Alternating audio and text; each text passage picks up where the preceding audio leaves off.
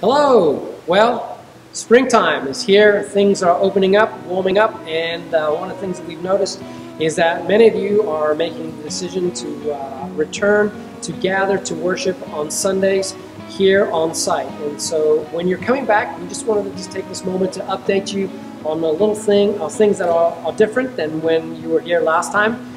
Just kind of update you on how we're doing things as we continue to navigate through this COVID season. When you come in, you will be greeted by someone hopefully standing right here, someone at the door when you come in as per normal. Say hello, smile, and be welcomed. If you have kids, we ask that you would register them ahead of time still. We have a limited amount of space for kids, and so it's important that if you're bringing your kids elementary age, preschool and nursery, that you register them online. Go to carmelchurch.org and register them for the 9:30 and 11 o'clock service. When you have kids, we encourage you to come with me this way. All right, when you come here, you'll see someone here with an iPad. When you bring your kids to them, that person has an iPad that will then enter them into the system and welcome you there. From this spot with your kids, we encourage you then to go to our temperature station. At this point, there will be someone here who will take your child's temperature, and if all's good with your child's temperature, they will give them a little fancy yellow sticker that will then allow them to proceed into the children's area, where they will be welcomed by our fantastic volunteers, like Lisa Davis and her team, who will then take them to their classes and have a great experience together. Also, if you have junior high kids, I want to let you know your junior high kids, for 11 o'clock service, we still continue to have services upstairs. You go up those stairs and all the way around and go into the Student Center.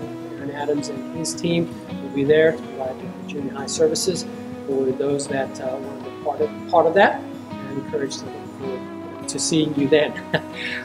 Also, if you have no kids, where I last met you, you would just proceed to this area. Let me take you now to this other part. When you're coming into the service, a couple things you'll notice. Also, you'll notice you'll have the foyer set up with chairs and places where folks that are still a little nervous about going into the main sanctuary and worshiping can be out here, and they can enjoy the service and participate in the service by seeing it live on the big screen in front. So that's still an option for those of you that would like to choose that. Communion, in order to do communion, we're still not passing the trays, as well as we're still not serving coffee, but we're still not passing trays. What we're doing is providing these individual cups with the bread and the juice. I encourage you to pick that up yourself and then take it in, find your seat, and begin to worship. For offering, we're not passing the offering trays in service yet, but we are providing this as an opportunity. If you have a prayer need, or there's an offering, a check that you would like to bring in, you can put it in this drop box. It's secure and safe. Place it in there either when you come in or when you leave. These are just a few things that are different than what we're doing. This order of service is different, but if you've been following online, you already know that. We look forward to seeing you if you're going to come on site. Obviously, if you still choose to be online, we provide that for you. Just love to hear from you, however way that may be. Participate in the groups, participate in the service opportunities. Even though you gather with us on Sundays online, definitely don't want you to not gather with us in any way, however you're comfortable in person. God bless. Look forward to seeing you on Sunday.